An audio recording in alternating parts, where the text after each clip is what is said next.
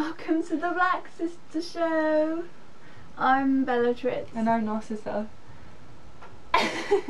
We've lost our mojo. So we haven't done this for a while, it's a bit strange. As you may have noticed from the last video of Lily and her Mockingjay book review, that we have a new camera. Or rather I do. You're gonna love our new videos because they're gonna be an amazing quality. Sexy camera. Oh, and speaking of new stuff, we've got a new editing program where we can do like so many more interesting things. We can make us look all scary. Boo! We can also make it look like it's raining.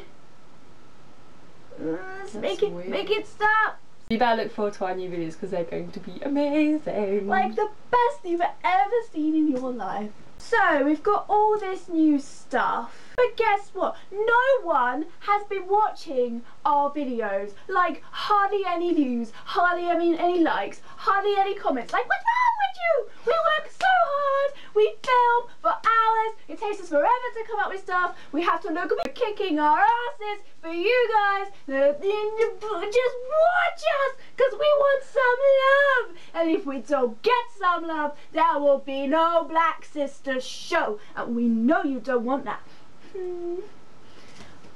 We've done lots and lots of videos recently, so make sure you check them out. Oh, we shouldn't do that. You're a fake animal. Speaking of rants, it's okay, Lily. It's okay. Oh God, no words to describe. So good. She was so stunning, and I still think she's pretty, but I just thought she looked so much prettier with longer hair. She looks like a boy. Grow it back. Buy a wig or a turban or something. I don't think she's going to change it back though. She's quite. But she should. She's kind of in love with it. She should. I don't know whether I'm supposed to fancy it or be appalled. We read on Leaky Cauldron that you could apply for the Oprah Winfrey show if you love Harry Potter and it's affected your life. We made a YouTube account, started off to Harry Potter, and we went to apply and the deadline's closed. What's that about?